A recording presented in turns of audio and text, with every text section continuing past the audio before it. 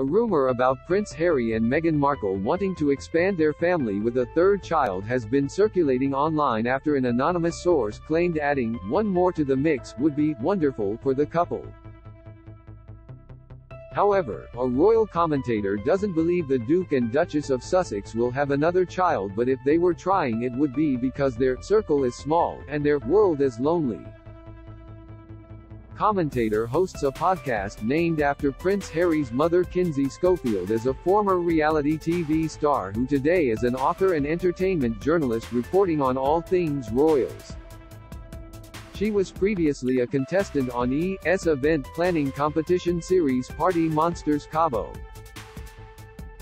Schofield was the show's runner-up and later began covering pop culture and other news for TV stations in California and Arizona, and appeared on several programs including Access Hollywood, BBC World News, Piers Morgan Uncensored, Fox Friends, and Your World with Neil Cavuto.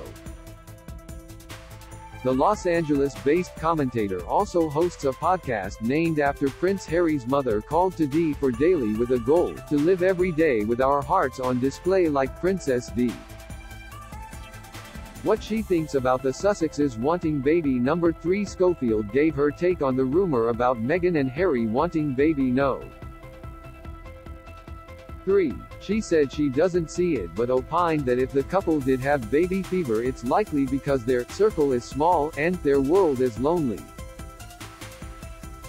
If Harry and Meghan truly are considering a third child, I imagine that it's because their circle is small and their world is lonely, Schofield told the Daily Star. Neither one of them has relationships with their families and both have ceased from communicating with longtime friends.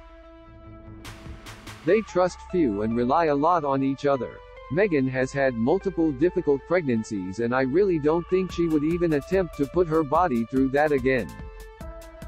Having another child would also go against Prince Harry's promise. Schofield also added that if the Duke and Duchess, who are already parents to a son Archie and daughter Lilibet, were to have another little one, that would totally go against what Harry told Drive.